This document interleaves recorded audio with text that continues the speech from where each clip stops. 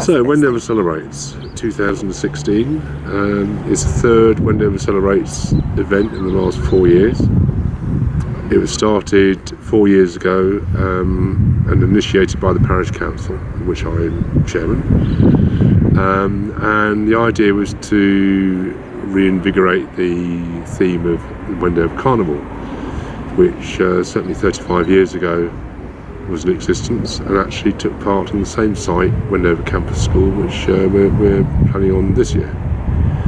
And strangely enough, the charity that was the main beneficiary 35 years ago was Wendover Swimming Pool, and one of the beneficial charities this year is Wendover Swimming Pool and other youth organisations and preschool organisations. I've been involved for the last 4 years and every 2 years put a huge amount of effort into this event. It's an event that the whole of the community enjoy.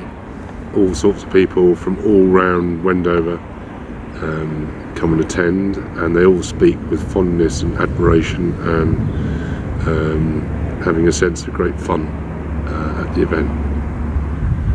So swimming pool this year is one of the beneficiaries. Caroline? We're delighted to be one of the beneficiaries. The swimming pool is going in leaps and bounds. It's proving very successful since the community took back the management of the pool a couple of years ago.